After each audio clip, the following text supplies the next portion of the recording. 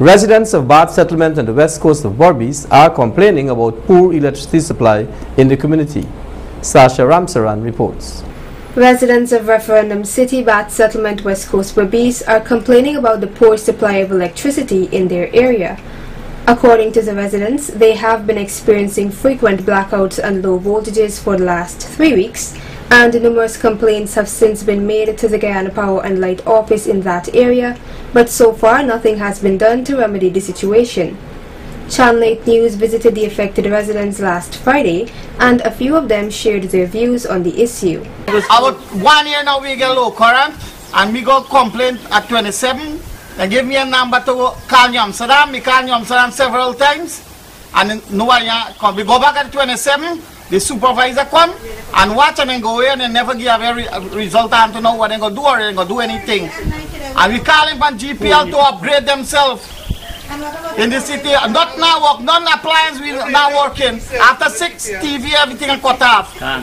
We get and 4 days now blackout there, day and night. We get no current and we call him from them. Nobody doing nothing. All them say they go current will come and nothing. Current not come on to now. All the children go to school, then they can't do even do homework, nothing. This electricity since last week, we not get current.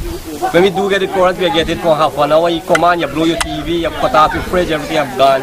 Sick of this current. We make several complaint report to GPL office, and nobody now pay no heed to what happened to this resident here, especially at this time.